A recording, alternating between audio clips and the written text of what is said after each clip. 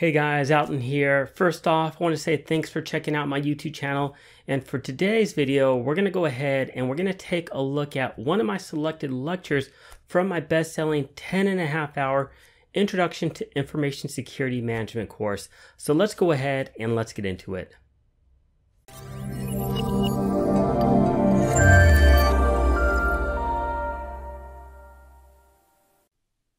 In this video, we're going to take an introductory look at vulnerability assessments.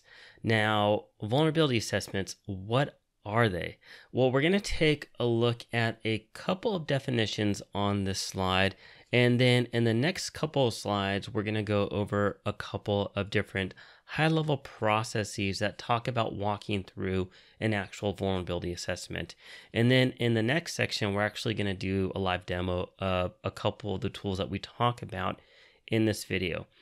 So the first thing that I want to talk about from a definition perspective is the NIST Special Publication 853 Revision 4.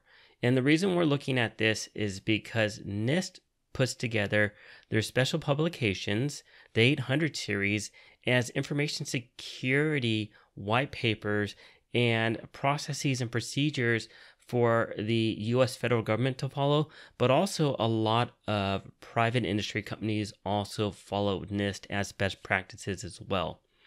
So let's go ahead and let's read through this definition.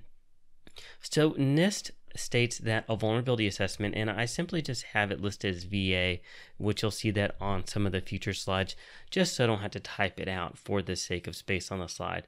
But a vulnerability assessment is the systematic examination of an information system or a product to determine the adequacy of the security measures that are in place on it, to also identify any security deficiencies within that information system or product, and to also to provide data from which to predict the effectiveness, and we'll just highlight this part, the effectiveness of proposed security measures, and then lastly, to confirm the adequacy of such measures after implementation.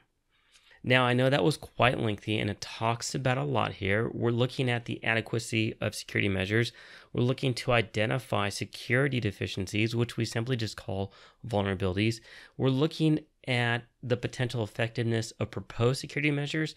And then lastly, we're looking at the long-term adequacy of measures that we put in place after we implement them.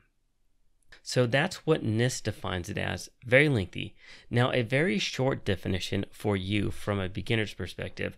Well, we're just performing a risk assessment to identify vulnerabilities on our information systems that house our data to determine if they could potentially be exploited by any sort of a risk threat. That's a very short definition. So the end goal is to scan our network, scan our systems, perform an assessment on them, identify potential vulnerabilities, determine what those are, and see if they could potentially be exploited by people that want to potentially exploit our systems.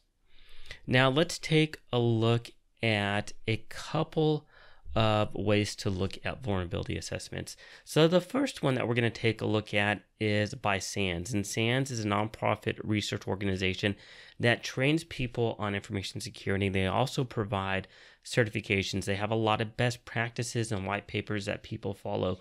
So I wanted to take a look at their very basic three-phase cyclical process for a vulnerability assessment. So the first step, of course, within this process is we're going to conduct the assessment. We're going to conduct the vulnerability assessment. That's going to tell us what type of vulnerabilities exist. So that's going to identify in step 2 the exposures that we have to risks because of vulnerabilities that potentially could be exploited.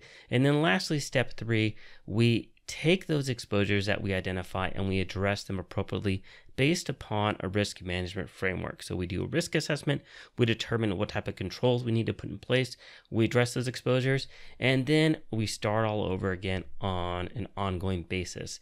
Because as you know, systems are always evolving. There's always patches and updates, and hardware is changing, software is changing, operating systems are changing.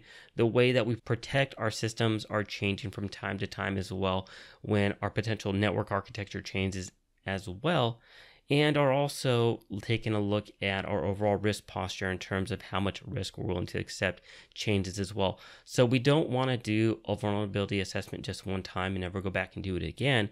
We want to do it on a regular basis. So that's a very simple way of looking at it from SANS perspective, a simple three-phase cyclical vulnerability assessment process. Now let's actually go one step further. And let's talk about this from a more detailed perspective. Now, this is still very high level. This is not that detailed, but I think it's more than detailed enough for you for a beginner's course on information security management. So let's take a look at this. So step one is always going to be planning. Whenever we're doing any sort of a security assessment, whether it's a vulnerability assessment or a penetration test, which we're going to talk about in this section as well, we always want to plan out the scope of our assessment. We need to determine what systems we are going to scan and what data is going to be scanned as well. So what's off limits for the scan and what is not off limits? What do we need to focus on? Because if we don't know what we need to focus on, then we really don't have a good scope for our assessment. So upper management or maybe our CIO is going to say, well, I want to make sure that you guys are scanning our high-risk servers. Those are the ones that are most vulnerable to outside threat agents. So maybe you should focus on those. And if we don't know that, well, maybe we're going to focus on other systems within our network. So that's kind of the whole purpose of planning. So once we determine the scope with planning, then we move to step two, and that's the actual scanning. So with scanning, we're going to perform the actual vulnerability assessment scan or multiple different scans with either one or multiple tools. We may be doing it manually. We may be doing it with an automated tool. And there are multiple different types of tools. If you decide to go into the career path of an ethical hacker, then you're going to learn about all this different stuff. But what we're going to demo in this course are a couple of basic tools. We're going to take a look at Nmap, and we're going to take a look at Nessus to help us perform a vulnerability assessment. Step three is the analysis. So after we perform the scanning, these tools are going to give us a list of the vulnerabilities. So we use Nmap to enumerate the network and determine what hosts are on the system. And then we use Nessus to take a bit of a deeper dive. Those two tools combined are going to give us a list of vulnerabilities. In step three, we take that information and we analyze it.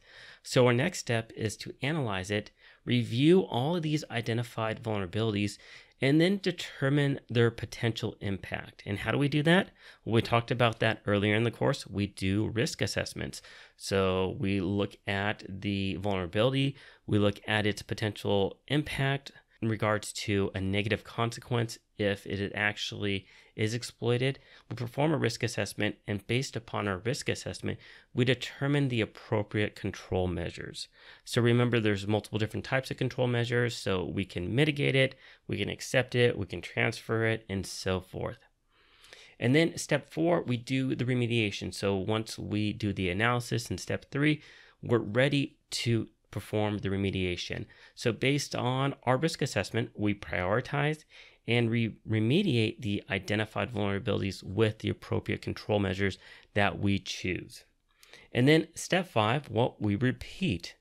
Just like we talked about on the last slide, this is a cyclical process.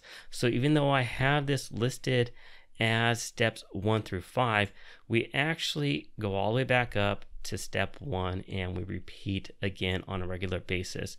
So remember, we have to perform these scans on an ongoing regular basis. You just don't do this once when you provision and deploy a system.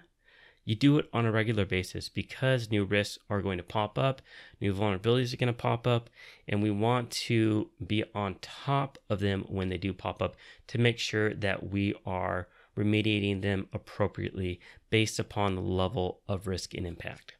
So that's our more detailed look at a vulnerability assessment. Like I said, in the next section, we're going to take a look at the Nmap tool. We're also going to take a look at Nessus as well. And these are two primary tools that people use a lot in vulnerability assessments. So if you have any questions, please let me know. If not, thanks for watching, and I'll see you at the next video. Take care.